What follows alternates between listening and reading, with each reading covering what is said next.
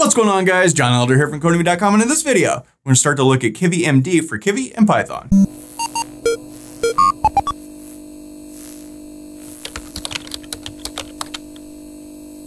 Alright guys, like I said, in this video, we're going to start to look at KivyMD. But before we get started, if you like this video and want to see more like it, be sure to smash the like button below, subscribe to the channel, give me a thumbs up for the YouTube algorithm, and check out Codemy.com, where I have dozens of courses with hundreds of videos that teach you to code.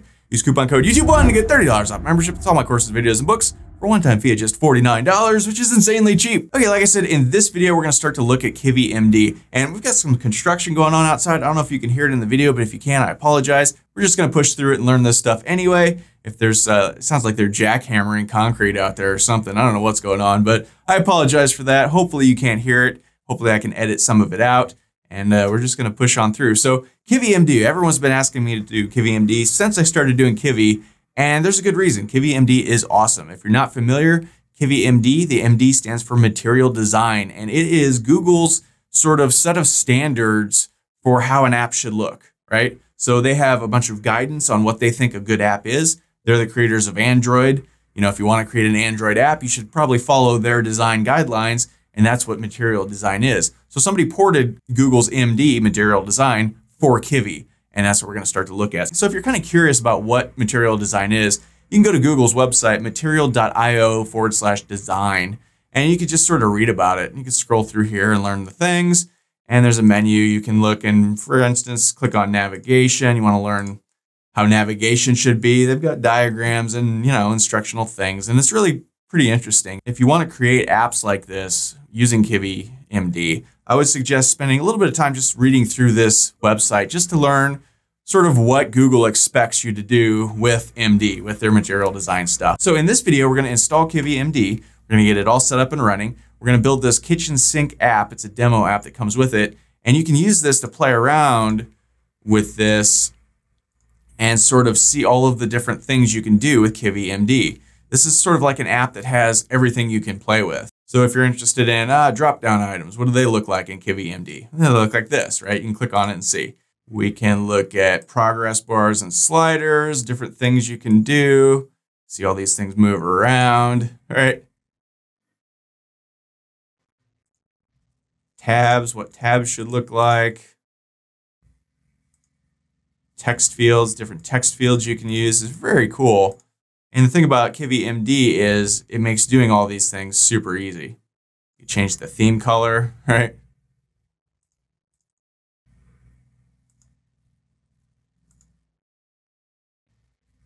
The elevation for drop shadows and things like that. We can look at cards, change the different things. See, it makes it sort of rounded versus square. Shadows, very cool and a lot of fun. So first off, we need to download and install KivyMD. So just go to Google and type in KivyMD. And the first thing that pops up is likely the thing you want. It's the GitHub page for KivyMD. So we can click on this, and it's just github.com/KivyMD/KivyMD with, you know, capitalized there. And you can come down here and read the installation instructions and read some of the documentation if you're interested. I definitely recommend you check this out. We're going to get into all of this in the coming videos. In this video, we're really just going to touch on the basics here. In the next few videos, we're really going to dive into this, but I would still give this a look. So you can come down here and see how to install. Now, before we get started, there are a few dependencies you need. You need at least Kivy greater than 2.0. Remember, 2.0 just came out like a month ago or so. So make sure you have the latest version of Kivy. You also need at least Python 3.6 or up. I'm on, I think, 3.9, so we should be good there. You also need Pillow. Pillow is the Python image library module thing, library, I guess, and it allows us to deal with images and stuff. So you need these three things. So after that, we can just either install with a zip file. I don't recommend you do that, or you can come down here and do it manually. That's what we're going to do right here. So I'm going to go ahead and copy this first thing, and let's head over to our terminal. This is just the Git Bash terminal that we always use. If you don't have this, go to git-scm.com. That's git-scm.com. Download it for free. If you're on a Mac, you could just use the Mac terminal, but we're on Windows, so we're going to use this. So the first thing we want to do is make a new directory to hold all of our KivyMD stuff. So I'm going to go mkdir, short for make directory. I want to put it in the C drive, and let's call this KivyMD. Call it anything you want, really, but that makes sense. So now let's change into that directory, cd change directory, and let's go c/KivyMD.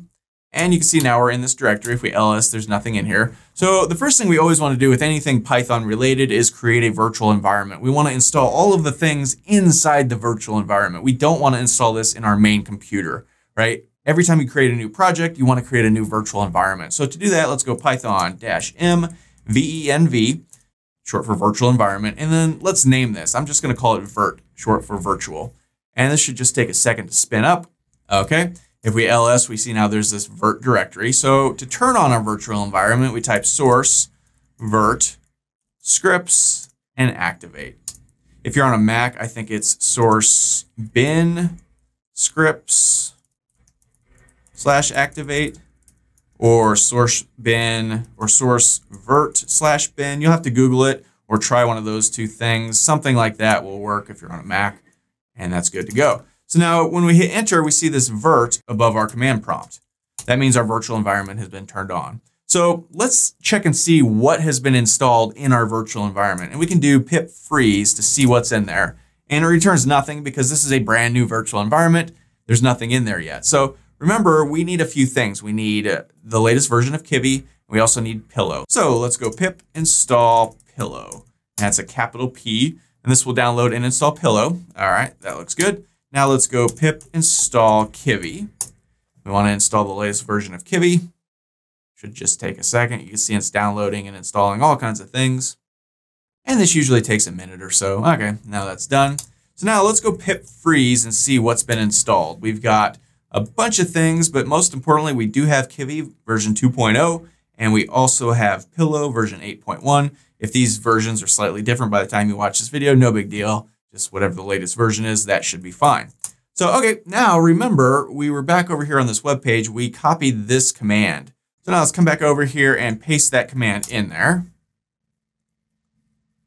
Okay, now when we ls, we can see we've got this KivyMD directory.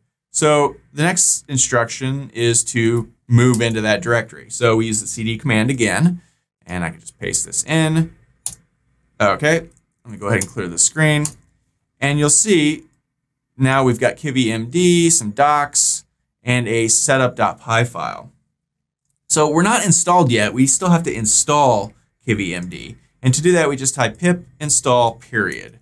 Make sure you're in this directory when you do that, right? You have to be in this /KivyMD capitalized directory. So pip install period, we can do that. It's processing KivyMD, installing build dependencies, doing all the things. Shouldn't take but a few seconds, and boom, we're done. So now we can clear, and if we pip freeze again, we should see now KivyMD.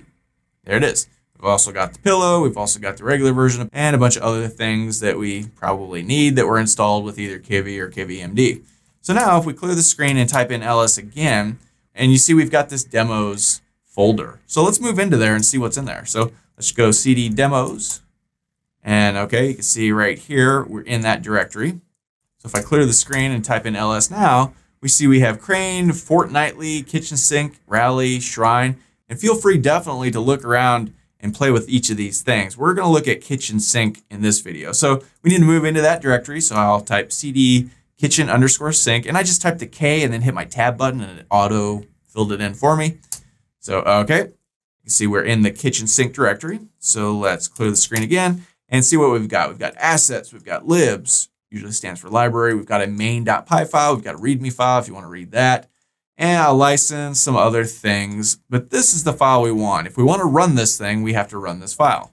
And we know how to run Python files. We just type in Python and then the name of the file, and it shoots and it loads up. We can pull this over, and here is the Kitchen Sink app. This is the app we were looking at the beginning of this video. It looks different because I changed the color in mine. Do that or not. And so we can click on this little hamburger here to get a menu. We can have the light version or the dark version, whichever you like. Oh, the dark version, the light version looks, yeah, that's weird. I clicked light and it made everything dark. So I don't know. We can change the theme color. Hey, pink or teal, whatever you like. Click out of here. Now everything's teal. Blue-gray, that's kind of cool. Yeah, kind of like that. You can see who the developers are. That's neat. Read the license. And then just sort of start playing around with all of these things. Click on them and see all of the things you can do. And the great thing about this is if you're building an app and you're not quite sure what a thing is going to look like, you could just pull this up and look and say, like, I need to use buttons. How does KivyMD do buttons? Well, you can just sort of look through here and see, and then you can use this to Google how to do each of these things, right? These buttons don't actually do anything. But we're going to learn in the coming videos how to use all of these different things, right?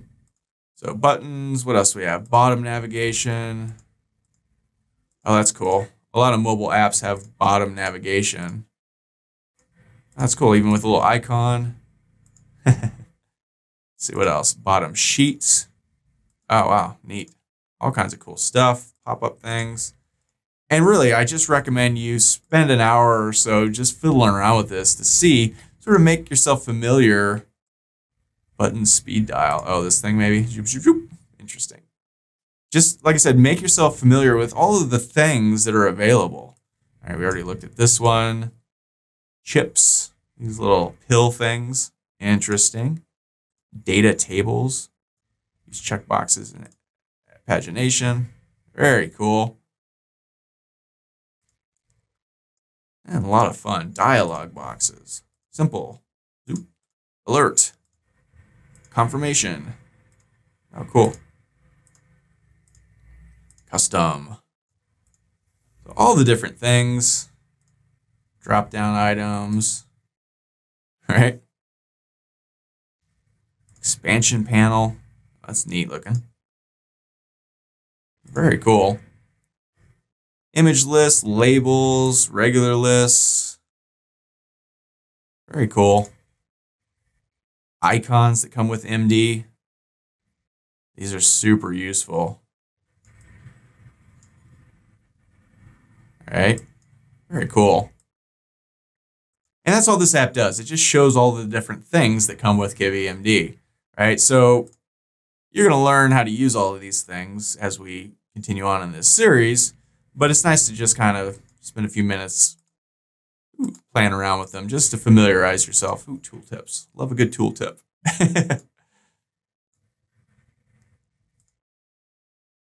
Swiper. Image swiper. Very cool. And that's really all there is to it. Close this. If we want to come back over here and cd back a directory, you can see there's a crane, Fortnightly, rally, shrine. We want to cd into Fortnightly, Python main.py, see what the heck this thing is.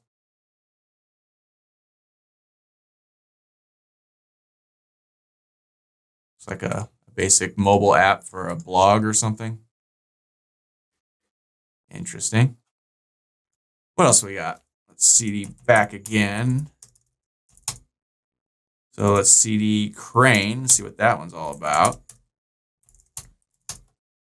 So let's go Python main.py. Uh-oh. Something's messed up there, so we have to look into that. No time for that now. We'll just move on to the next one, rally. So cd rally, Python main.py. Pull this over. Oh, this is interesting. A login app.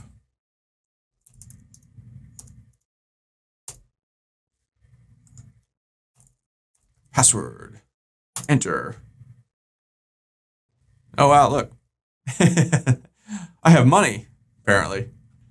A little budget app or something. Very cool. Awesome. And like I said, we'll probably dig into all of these in greater detail later if we want to maybe build something like this ourselves. Really just depends on what you guys want to do. Very cool. So what else? There was one more, right? Shrine. See what that one is. So Python main.py. Now that one didn't work either. It looks like maybe there's other dependencies we need. We'll have to look into the documentation on that. But you get the idea. Download this, install it in your virtual environment, set it up, play around with the kitchen sink app, familiarize yourself with what is available. And if you have some spare time, head back over, read the KivyMD documentation, but also come back here to this Google material design webpage and just sort of, spend a good hour or so just looking through here and reading about all the different things. Typography, how do they expect you to do typography? Very interesting stuff. What else is there? Iconography, interaction, gestures. Very neat and pretty cool. So that's all for this video. If you'd like to, be sure to smash the like button below, subscribe to the channel, give me a thumbs up for the YouTube algorithm, and check out Codemy.com where you can use coupon code YouTube1 to get $30 off memberships. It pays just $49 to access all my courses, over 47 courses, hundreds of videos, and the PDFs of all my best-selling coding books. Join over 100,000 students learning to code just like you. My name is John Elder from Codemy.com, and I'll see you in the next video.